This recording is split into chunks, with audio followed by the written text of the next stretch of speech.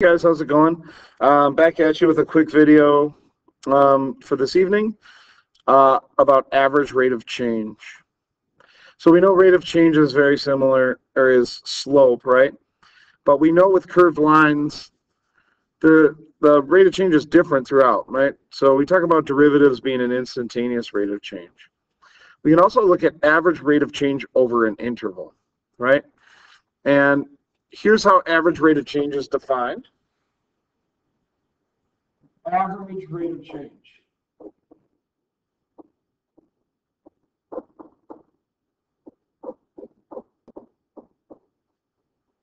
Of a function f on an interval a to b equals f of b minus f of a over b minus a. Okay. That is our average rate of change formula. So again, writing it as a formula. Again, average, I'll use ROC for rate of change of f on an interval AB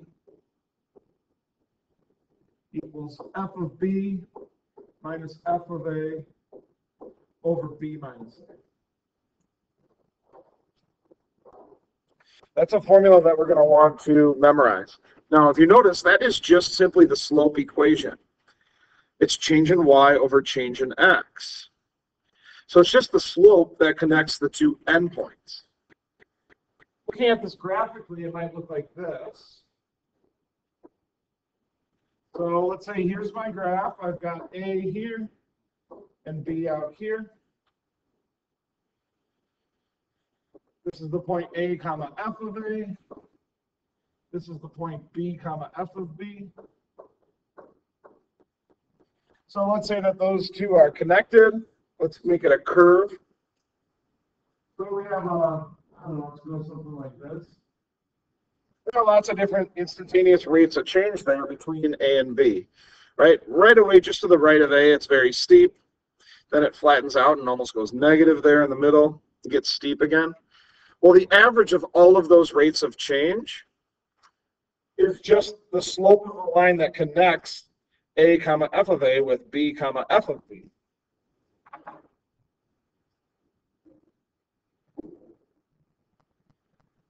So this slope, this line right here is the slope of that line is f of b minus f of a, right? Change in y, f of b minus f of a over change in x, b minus a. Okay, and that slope is the average rate of change of f. Okay. So the average rate of change, if we have a graph, right, we can just do the slope of that connects the two endpoints. Okay. We can do this from a table, or we can do it from a function. Let me give you a quick table and function.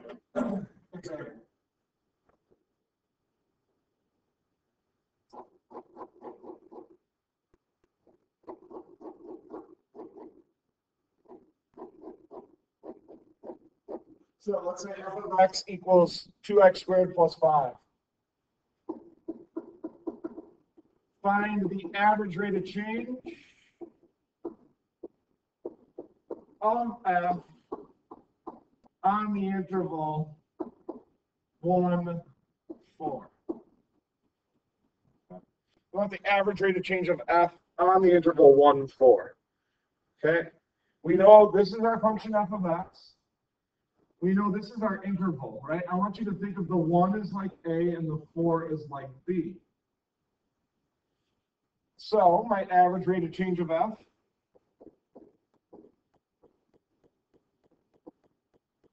of f on the interval 1, 4 has to equal f of b, so f of 4 minus f of 1 over 4 minus 1, right? This is f of b minus f of a over b minus a. Well, f of 4, how do I calculate that? Well, I just have to plug it into this formula right here. 4 squared is 16. 16 times 2 is 32. 32 plus 5 is 37. Okay, minus f of 1 would be 1 squared is 1 times 2 is 2. 2 plus 5 is 7. So it'd be 37 minus 7 over 4 minus 1, which is 3. So this would be 30 over 3, which equals 10. So the average rate of change would be 10. Okay, table form for example 2.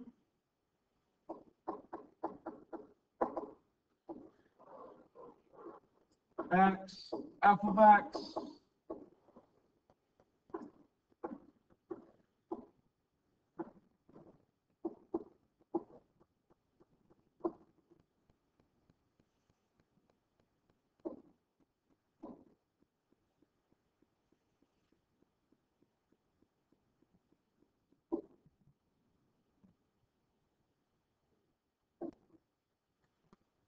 Okay.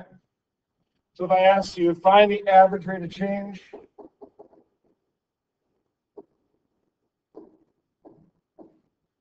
of f on the interval 0 to 18.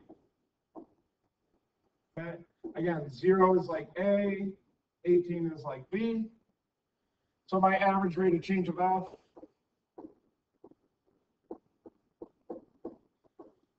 on that interval 0 to 18 would be f of b. So this is going to equal f of 18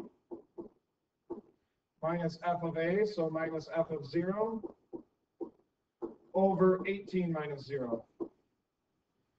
Well, f of 18, I can read the table here. F of 18 is 30 minus f of 0. F of 0 is negative 6. So it's 30 minus negative 6. So I'm going to actually add them there. Over 18 minus 0, which is 18.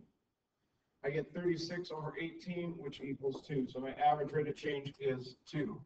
I don't even have to know what else is going on in the middle there. I know my average rate of change of f on the interval 0 to 18 equals 2.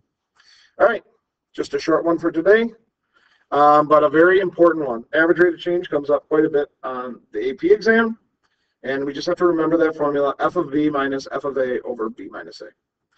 All right, we'll practice that more, plus we'll practice what we practiced today in class on Friday. Talk to you guys later. Bye.